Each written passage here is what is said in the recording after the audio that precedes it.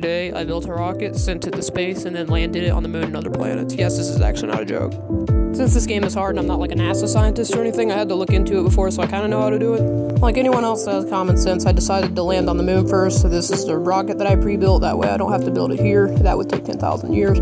So here's the rover. I got it inside the fairing. It'll launch out and land. Here's the 3-stage rocket. Here's the boosters and everything, the thrusters.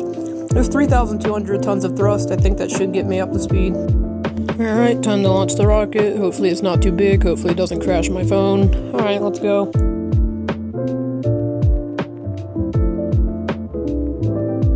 I think I have enough liquid fuel to pass the Kármán line.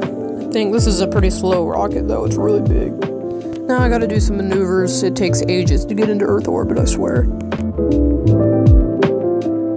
I don't even know if you can call that an orbit, but I think it's good enough.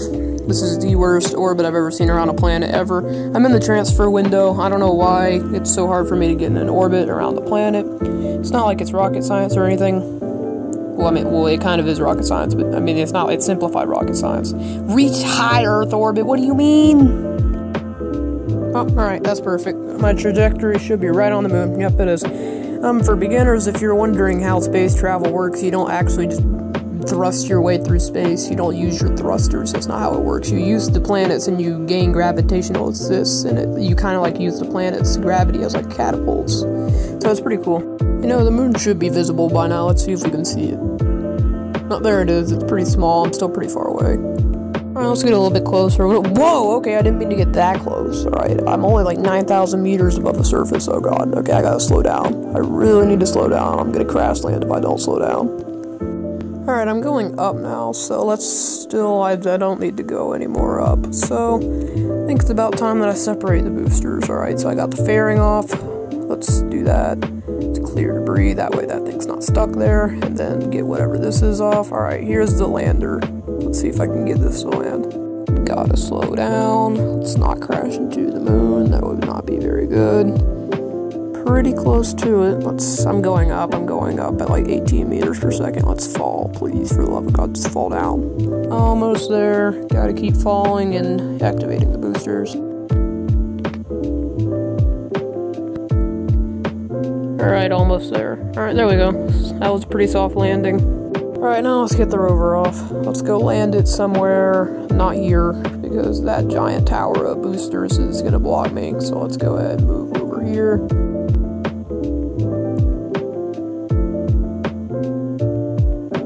Bro, just land. Why? Well, okay, it's moving to the side a little bit. Alright, it's fine. Still got it. Let's get the boosters off, and there we go. Let's get the solar panel out. I don't really think I need it very much, and let's clear debris. Alright, so now I have a rover on the moon. Just gonna drive around a little bit. Don't really think there's anything to explore here. The moon is pretty featureless. I mean, I think I'm in a dark spot of Maria. I can't tell.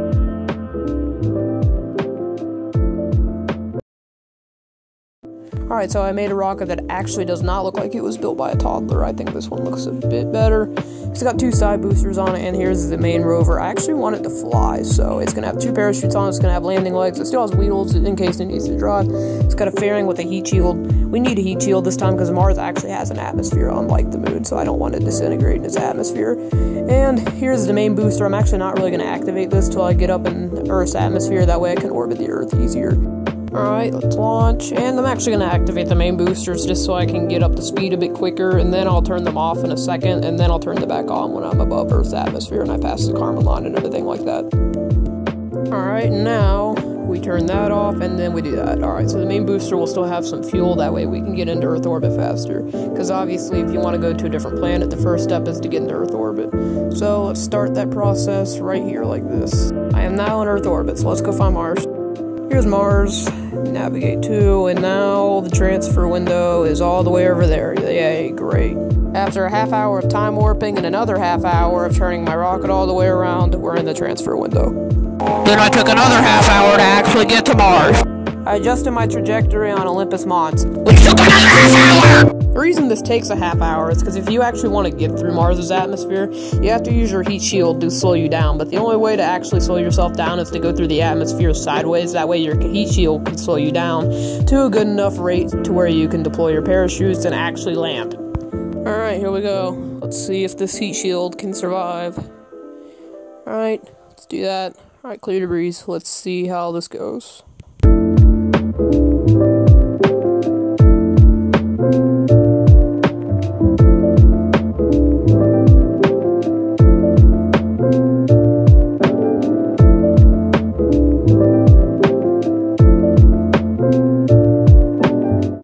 Parachutes are deployed, thankfully. Now let's get this off. Something blew up. What was that? I don't think it was anything of importance, thankfully. So let's keep falling. Get these landing legs ready. I think we're going to be fine. This should be pretty soft. Just to be sure it's going to be a soft landing, let's activate these to slow me down. And there's the surface. We're right here. And landed. Alright, so we landed. Let's turn on the rover wheels. Okay, we can't drive. Let's put these landing legs up, and I should just be able to... Yep, that worked. Alright, I don't think I'm actually on the volcano. Let me see. Olympus Mons is the largest volcanoes in the solar system, so it should be pretty easy to see. Yeah, there it is. It's to my left. I'm not there.